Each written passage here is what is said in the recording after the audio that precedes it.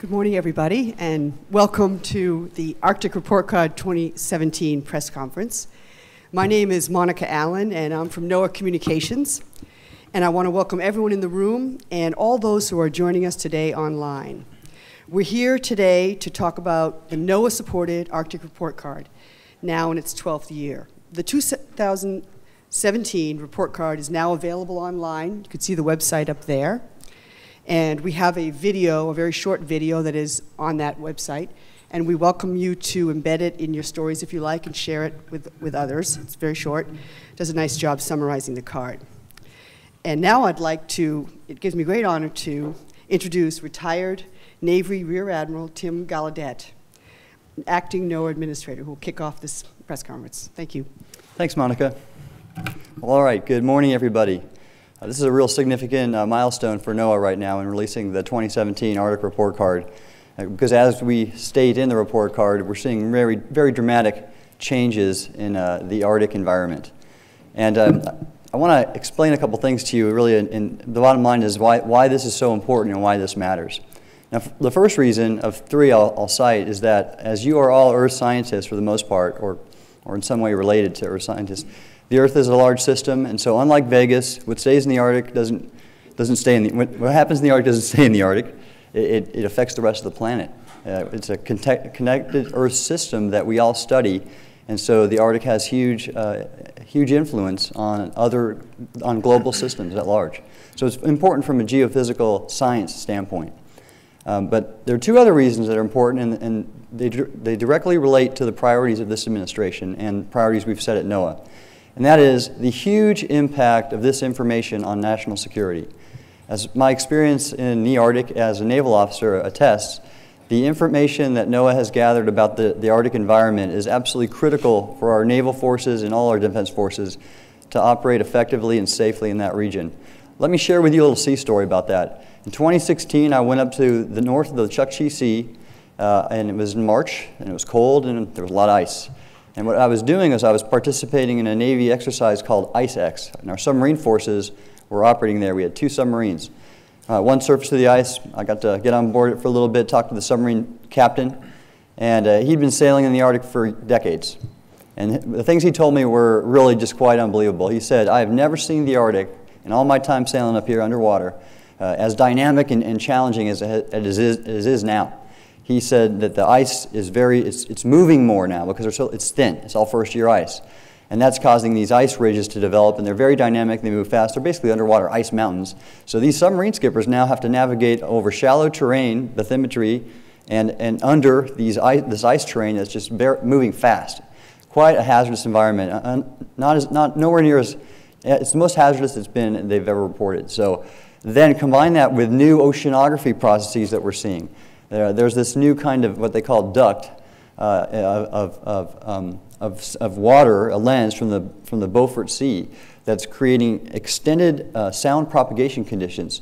So what's happening is our adversaries up there can see us better, us being our submarine forces, and that's not a good thing.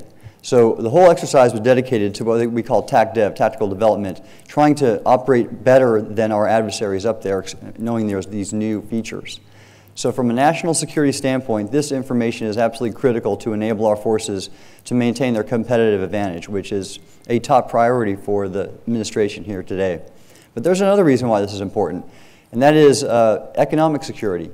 The information in the Arctic Report Card is essential to managing the risks and opportunities that changing Arctic provide.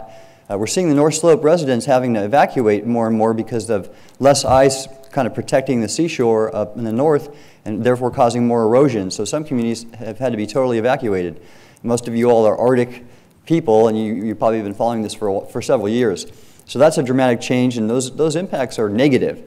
But there's also potentially positive impacts in that Russia is looking at the extended growing seasons, and they want to make some money off this. And that's why they've opened the Northern Sea Route to commercial shipping, and they look at the whole Arctic change as an opportunity for economic growth. And so our information will help basically inform both of those as we as a nation approach this changing Arctic.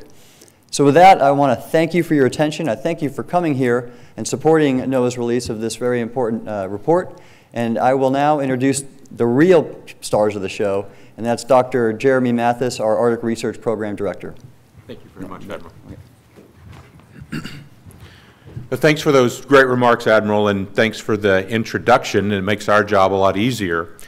NOAA and our partner scientists from around the world have been tracking the Arctic and putting out the annual peer-reviewed Arctic report card for the last 12 years. I'm really proud to say that this year's report card represents the work of 85 scientists from 12 different countries. Our motivation for the Arctic report card every year, and the reason that I'm so excited to be here with you today, is that we want every single American to know that the changes that are happening in the Arctic will not stay in the Arctic. These changes will impact all of our lives. They will mean living with more extreme weather events, paying higher food prices, and dealing with the impacts of climate refugees. When we compare 2017 to the unprecedented record-breaking warming that we observed in 2016, there were fewer anomalies this year. But this year's observations confirm that the Arctic shows no signs of returning to the reliably frozen state that it was in just a decade ago. Arctic temperatures continue to increase at double the rate of global averages, and I want to repeat that. The Arctic is warming twice as fast as the rest of the planet. While our understanding of what is driving these changes gets clearer, we need to expand and improve our understanding and our observations of the Arctic to provide actionable information and forecasting so desperately needed by Arctic peoples and other stakeholders so that they can prepare for and deal with the rapid change that is occurring. Now we're going to take you through a summary of the 2017 Arctic Report Card. First up will be my colleague, Dr. Emily Osborne, a NOAA Canal Sea Grant Fellow who's been working for the Arctic Research Program this year. Emily?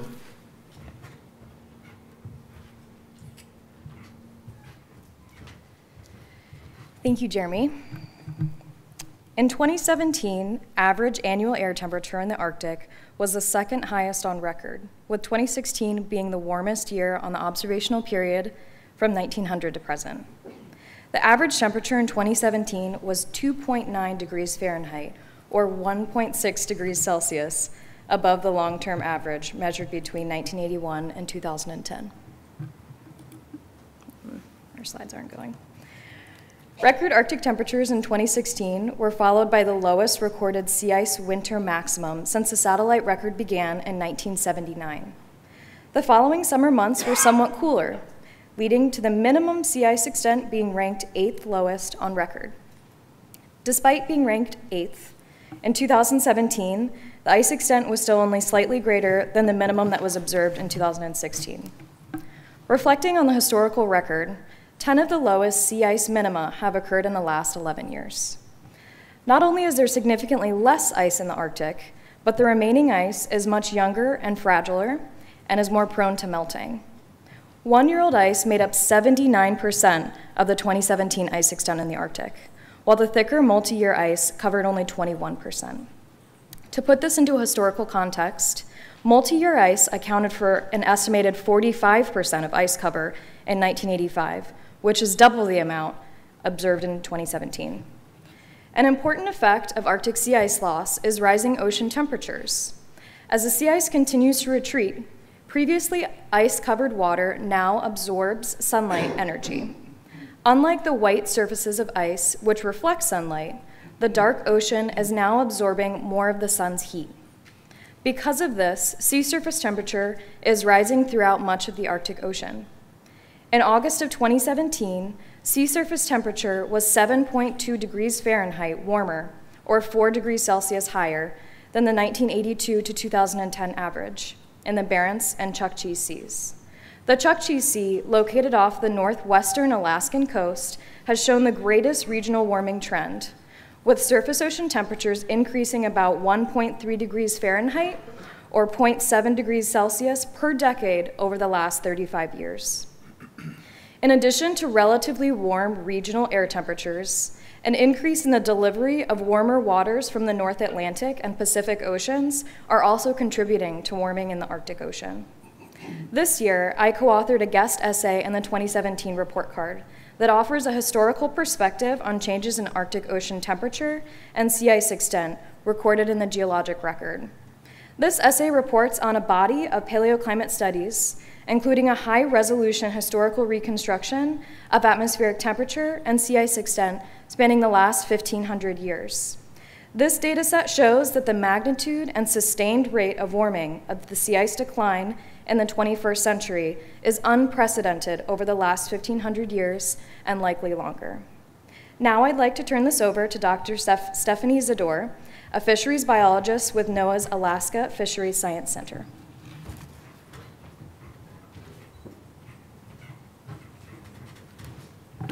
Thank you, Emily, and good morning. Springtime melting and earlier retreat of sea ice allowed for more sunlight to reach the upper layers of the Arctic Ocean in 2017, stimulating increased blooms of algae and other tiny marine plants that form the base of the marine food chain.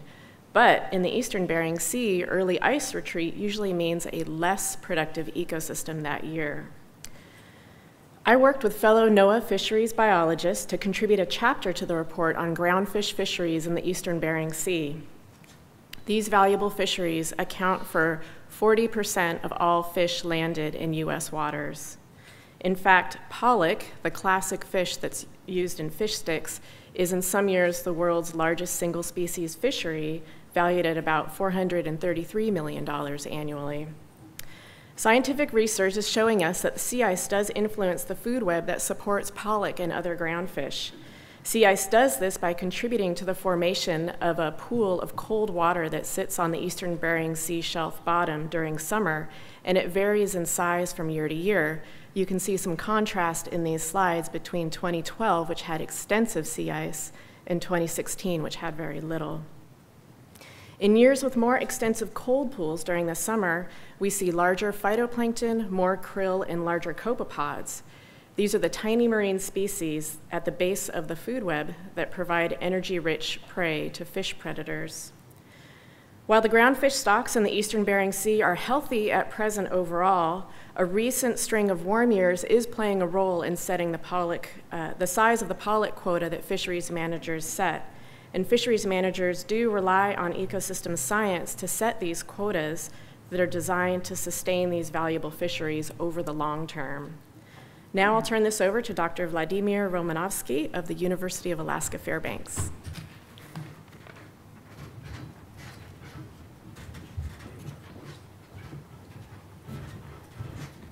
Thank you, Stephanie. So turning to, it's already turned.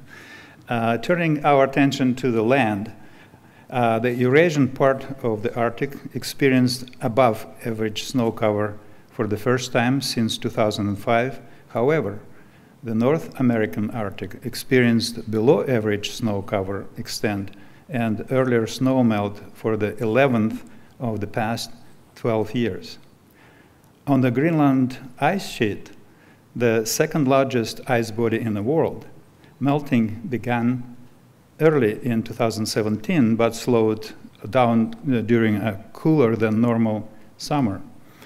This resulted in below average melting when compared to the previous 9 years. Despite this, the Greenland ice sheet, a major contributor to sea level rise, continued to lose mass this past year as it has since 2002 when measurement began.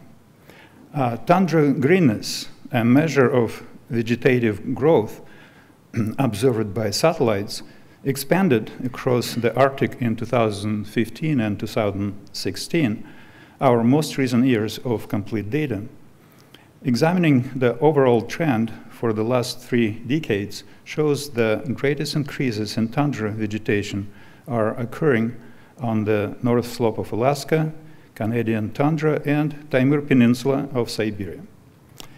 Warming air temperatures in the Arctic are causing normally frozen ground called permafrost to thaw. This is the subject of a chapter I contributed to the card this year. So in 2016, the latest year of complete records, the majority of Arctic observational sites reported the highest permafrost temperatures on record. permafrost temperatures have been increasing since the 1980s, with the greatest increases recorded in the Alaskan and Canadian Arctic and Svalbard. Warming permafrost is having profound effect on communities where houses are sinking, roads are collapsing, and other infrastructure is being severely damaged. The other significant effect is that as permafrost thaws, it gives off greenhouse gases such as carbon dioxide and methane. And now I turn back to Jeremy. Thank you very much, Vladimir. And I want to thank all the panelists for the outstanding comments and the summary that they gave us here this morning.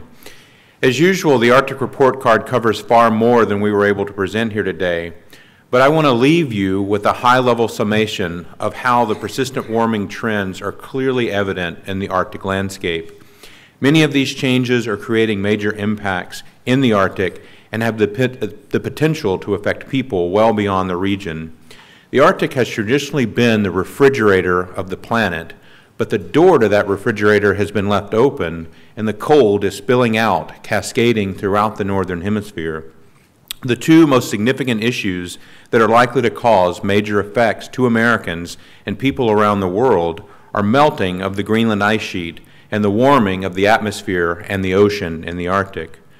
Greenland ice sheet melting has the potential to trigger catastrophic sea level rise, while the overall warming that is occurring in the Arctic can disrupt the jet stream, which drives our weather patterns and contributes to extreme weather events. The Arctic is going through the most unprecedented transition in human history, and we need better observations to understand and predict how these changes will impact everyone, not just the people of the North. Before we close, I'd like to thank everyone who made this year's Arctic Report Card possible. We had dozens of authors and contributors who have worked for a number of years and who continue to volunteer their time. We have leaders throughout the U.S. government agencies and in our universities, and many of them are here with us today. And I'd like to take a moment to ask any author or contributor that's in the audience here with us to please raise your hand. So you can see, even in this room, we have quite an impressive collection of Arctic scientists. And after the press conference is over today, I would encourage you to reach out and talk to them specifically for their specific area that they worked on. And with that, I'd like to open it up now and be happy to take any questions that you have. So thank you. Okay, we're going to open up for questions. Just a quick reminder that only registered reporters may ask questions, and please state your name and affiliation. Seth Borenstein, the Associated Press for Vladimir. On the permafrost, I know the latest data is only 2016. Do you have any preliminary data for 2017? How can we, since everything else in the report card is 2017, what can you tell us about permafrost in 2017? And in terms of the rate of thawing, can you give us a sense of how the rate has changed from the last 5, 10, 15 years of the thawing, and how much, you said it's the majority of permafrost sites.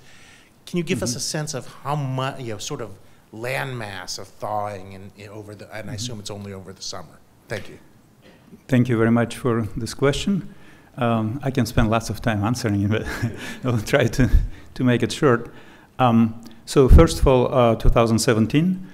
Yes, we already collected our data from North America. We are still waiting for some data from other countries, but it's pretty much continuous. The warming of permafrost still continue in 2017 on the North Slope. It was again the warmest for all sites what we have, and also in interior of Alaska. So the warming is continuous.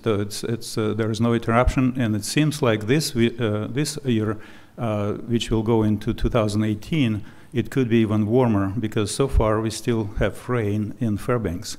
It's raining. It's supposed to be -30, but now it's just +25 or something. So now, in terms of rate of warming and thawing, so the rate is, of course, it's variable in time. So it's not continuous, it's not linear. Right now we see acceleration of warming in warmer permafrost, which for the last maybe 10, 15 years was not warming too much. But now we see that for the last 4 years, it started to get warmer, and I have my presentation if it's new wave of warming in the warm permafrost. This is also something new, which we probably will report on next year. Now, in terms of the two things that about rate of thawing, it's pretty slow. So permafrost is much more inertial system than, say, sea ice.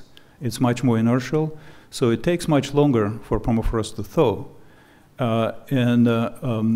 At this point, right now, the thawing of permafrost is happening only in some special locations, so it's not widespread yet.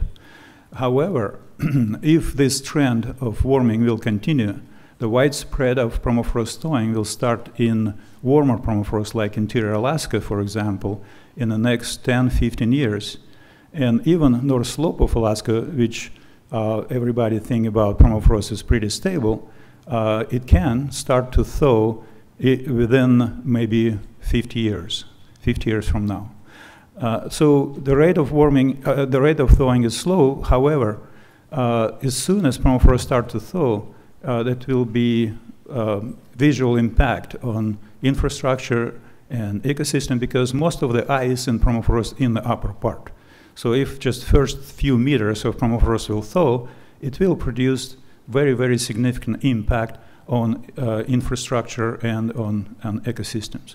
And now how widespread it is, it's pretty much all northern hemisphere. So there is no difference, too much difference between, say, Alaskan behavior of permafrost and Canadian, especially northwest of Canada. It's pretty much the same, very, very similar behavior. And also very similar processes going on in Russia as well. And we have data to confirm this. So it's pretty much all northern hemisphere problem. Thank you. Randy Shostak, reporter with EOS at the American Geophysical Union. I have a question for the Admiral. Admiral, you mentioned that the report card directly relates to the priorities of this administration. So I'd like to ask you, what are the 1 or 2 top actions that you would like this administration to take in response to the report card? And given the administration's overall stance on climate change, including its plan to withdraw from the Paris Agreement, what level of confidence and why should the public have that such actions might be taken? Sure. I can tell you that NOAA, speaking as a NOAA deputy, is taking action already in terms of advancing our Earth system prediction and model and observation capability. So that's going to allow us to better inform the public and the administration on the changing Arctic and the various departments that depend upon it. Every department within the government depends upon this information. I cited my national security experience, but every department, like the Commerce Department, the Agricultural Department, they depend upon this information. So NOAA is already taking action by advancing our observation and our modeling capabilities. And your second question, I didn't quite capture. The second part is, given the administration's overall stance on climate change, including its plan to withdraw from the Paris Agreement, what level of confidence and why should the public have that the administration will take actions? So I can speak as the Deputy NOAA Administrator, and we maintain our climate monitoring and prediction mission and capability, which continues, and we use that to inform the public. And the public, citing the State of the Arctic report card as an example, should have high confidence in us, NOAA, and the administration, because we are continuing to report on changes around the planet and in the Arctic to better inform the public and the government. Okay, I believe we have a question from the chat. Doyle Rice from USA Today has a question, which is, what does the latest science say about how the diminishing sea ice in the Arctic might directly impact weather and climate patterns down here in North America? Sure, I'll take that one, and I would encourage you to talk to the gentleman right behind you after the press conference is over. Dr. Jim Overland is one of our world experts on this field. But what I can say is we're seeing from model results and from some limited observations that there are some connections between the warming and the loss of sea ice in the Arctic and the propagation of extreme weather events that we're having across North America. So obviously have a lot more work to do, and we need better observations to constrain the models that we're running right now, because there is still a great deal of disagreement in how those impacts are being propagated through the system. But we're fairly confident now that something's going on in the Arctic, that the warming that's occurring and the loss of sea ice that's occurring are creating conditions where more extreme weather events are beginning to show up in North America because of that. Okay, do we have another question from reporters in the room? Do we have any more? Is that it? Do we have any more questions on the web chat? No? Any other questions? Oh, Seth? I was going to say, if there's time. For Stephanie, you talked about pollock as one of the most important, and maybe I'm confused. Is pollock in trouble because of Arctic, or is it not in trouble? I was a little confused here. Are the changes in the Arctic, how are the changes in the Arctic affecting pollock? I mean, are we seeing less pollock because of it? Are we seeing more pollock? Forgive me for not quite getting that.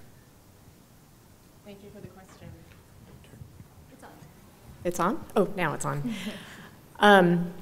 So fisheries managers stay on top of pollock stock and changes in pollock stock because partly it's such a valuable fishery, and it naturally does fluctuate a little bit, and part of that is related to year-to-year ecosystem productivity, which is what I was describing.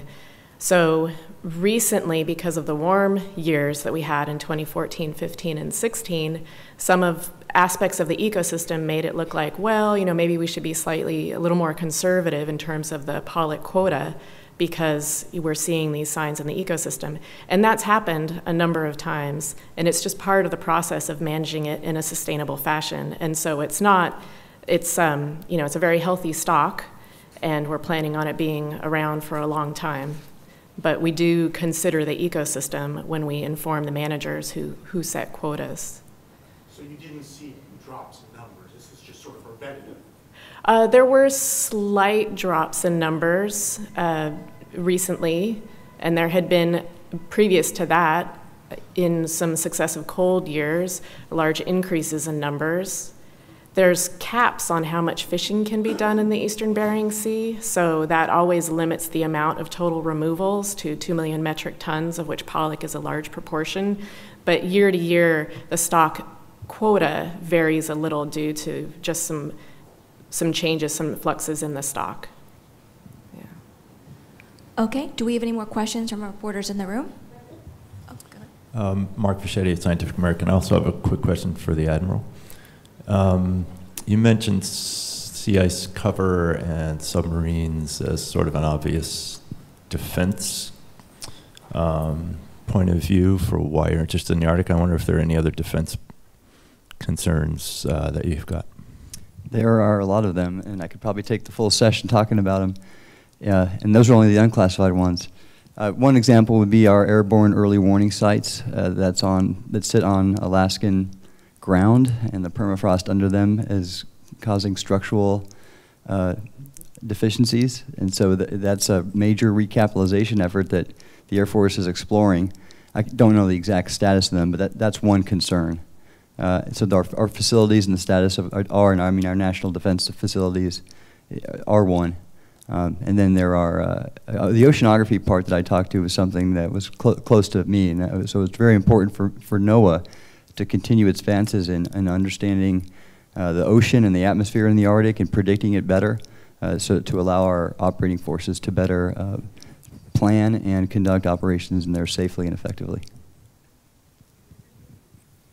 Rolf Hutt, Dutch News Radio. I want to get back on the relation with weather and ice extent. You mentioned that you see some preliminary relations between increased extreme events. Now, extreme events is a really broad category.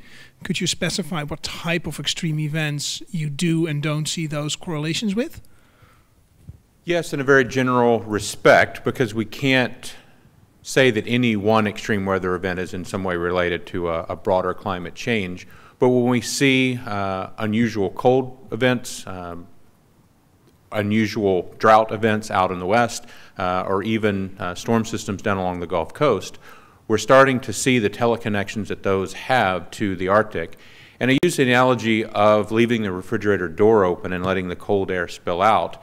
And this is something that a very general idea of the process that we've been thinking about is when the broader climate system opens the door to the Arctic and allows that cold air to spill out, it's coming down and it's propagating over the northern hemisphere. And that's why we use that analogy, is that the Arctic itself isn't driving big climate change and big weather changes over North America.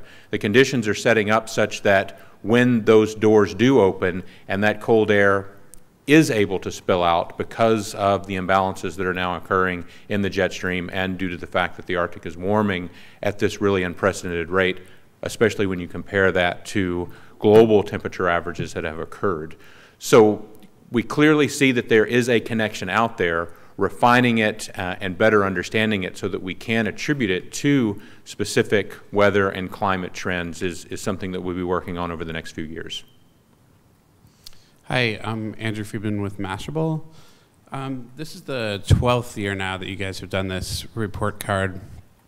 I'm just wondering, over the course of those 12 years, what you have seen that, like, how you would characterize the rapid rate of change, the increase in your knowledge of this region, and how much concern you have and, you know, knowledge gaps we still have up there now that we have more than a decade of doing this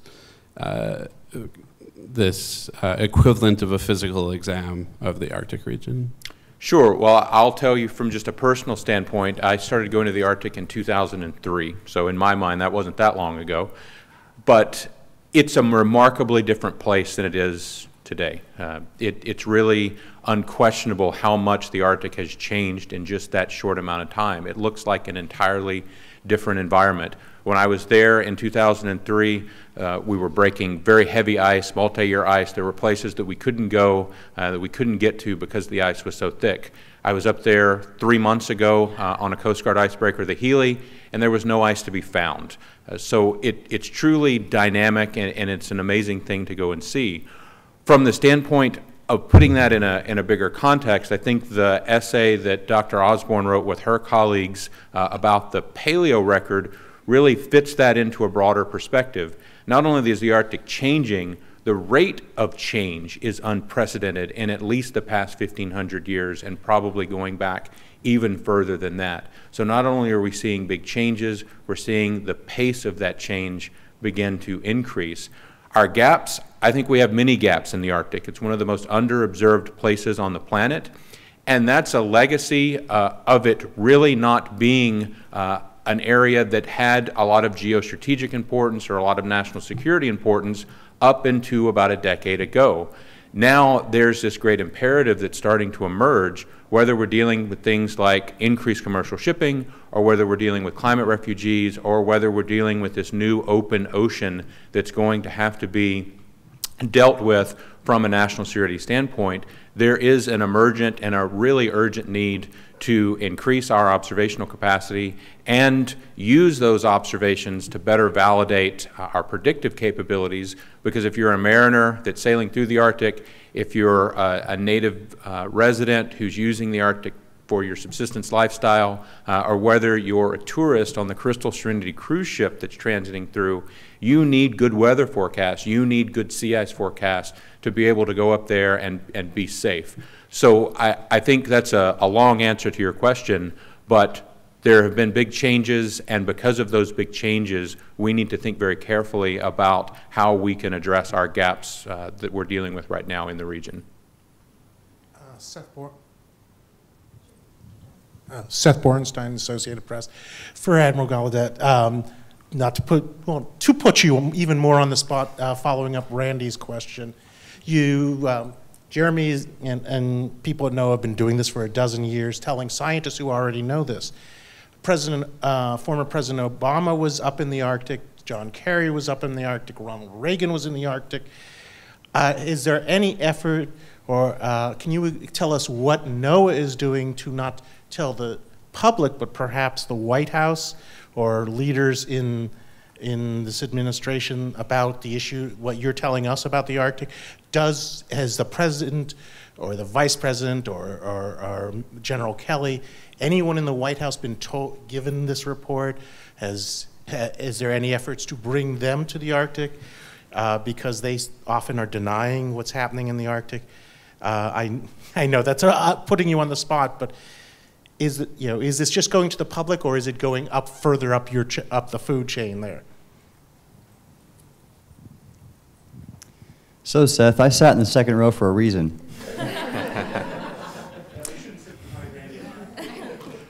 No, I went to a White House meeting maybe 2 or 3 weeks ago, convened by the Office of Science and Technology Policy on just this report and other actions that the Interagency Arctic Research, I think it's Program Committee. Policy Committee, thank you, was addressing. So the White House is addressing it and acknowledging it and factoring it into their agenda. Are there any questions on the chat? No. Any more questions from reporters in the room?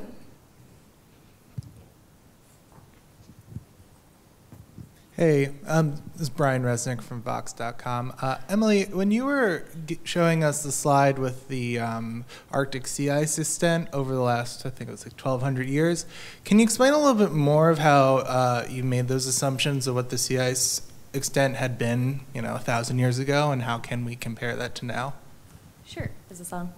Yeah. So that particular study, what it's based on is actually a number of records from around the Arctic. So I think it was 45 records.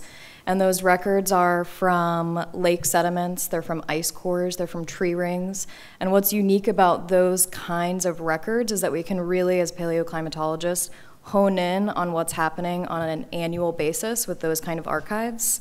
And those archives really expand back to roughly around 1,500 years, which was the time that that record particularly ended, not because anything happened at 1,500 years, but just because that's the duration where we can really say on an annual basis, this is what the variability in sea ice is.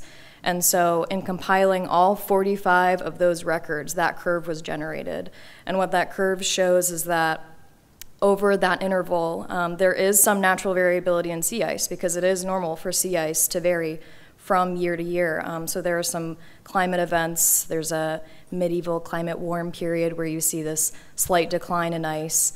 But when you really move forward into this modern time period in the last couple of decades, what you see is that the magnitude of the decline that's happened in this observational period that the Arctic Report Card typically reports on is really unprecedented in that period of time, where we can confidently say with the resolution of those records that we haven't observed that magnitude of change and the sustained rate of change in sea ice extent in the Arctic. Do we have any more questions from reporters in the room? Oh, yeah, Nancy.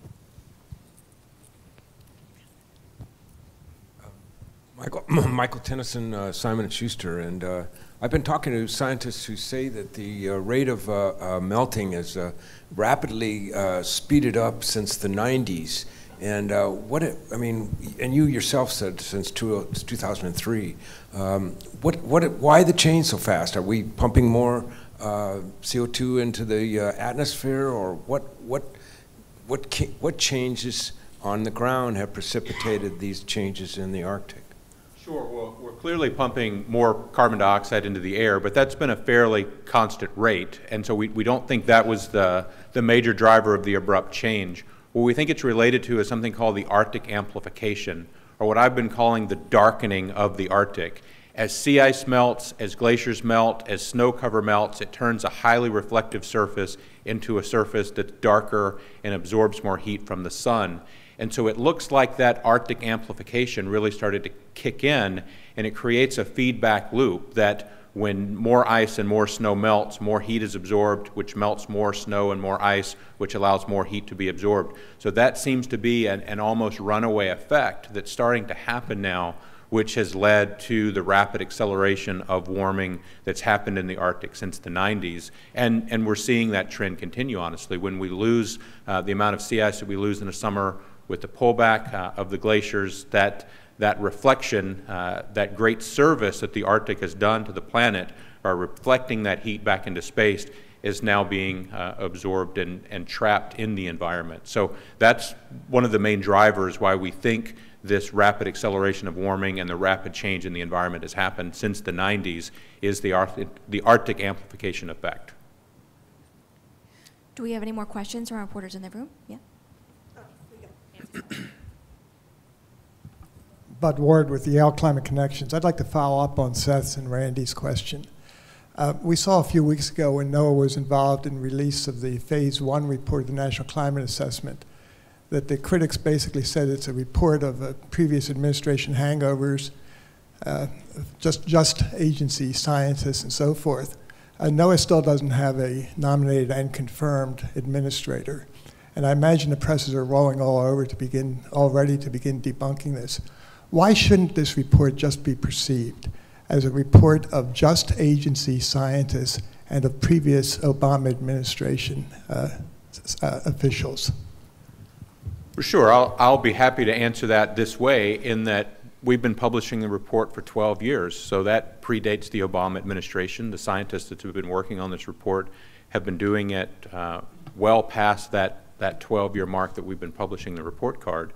So I don't see this as being a holdover from the previous administration. I see this as being something that's part of NOAA's core mission that we're able to do every year as a service not only to our partners and colleagues in the other agencies, but now from a growing sense as a service to every American that sees the Arctic as a place for opportunity, as well as when we think about dealing with the Arctic as the challenges emerge. So I wouldn't characterize it as a holdover report. I would characterize it as something that we do as a service to the agency and as something for the American people.